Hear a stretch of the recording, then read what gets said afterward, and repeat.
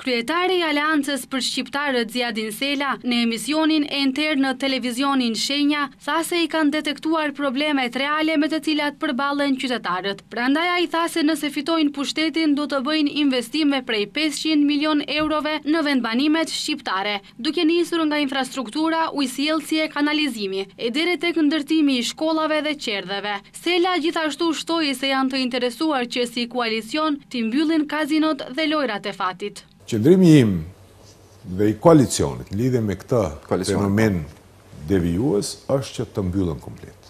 Se për mua institucionin më i rëndësishëm kulturor, edukativ, arsimor, quhe si të duash, është shtëpia. Ky bën gati për qerdhe, nga shtëpia bësh gati për qerdhe, nga shtëpia bësh gati për shkollë dhe për universitet. Dhe edukata në shtëpi mirët. E kur t'ja qosh t'i kazinon të shtëpia dikujt dhe e rrit kriminalitetin aty, sepse kazinot të bëjnë të shtin borgje, aty rrin gjithë ditën kamatashët, që të bëjnë pjesën e vetë të biznesit, dhe kurse pagon do të kamatën, duhet largohesh.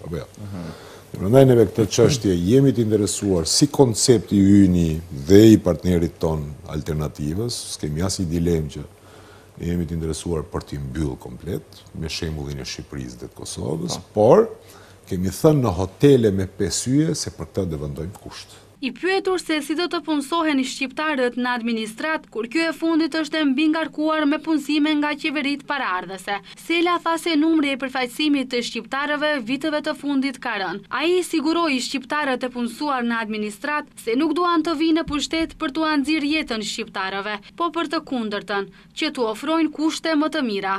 E vërtet është që administrata është e mbingarkuar, por siç ka edhe një të vërtet tjetër që numri i përfaqësimit të shqiptarëve ka rënë periudhën e fundit. Dhe nuk është e stërngarkuar për llogaritësh vendeve të punës shqiptare. Unë e di që fokusi i kundërshtarëve tonë është në administrat, por administratën unë e siguroj si një ndër kryetarët e këtij koalicioni, që ne nuk marrim mandat në mënyrë që t'ja nxjim jetën shqiptarit. Fokusi ynë kryesor është shqiptari të jetojë në shtëpinë e tij.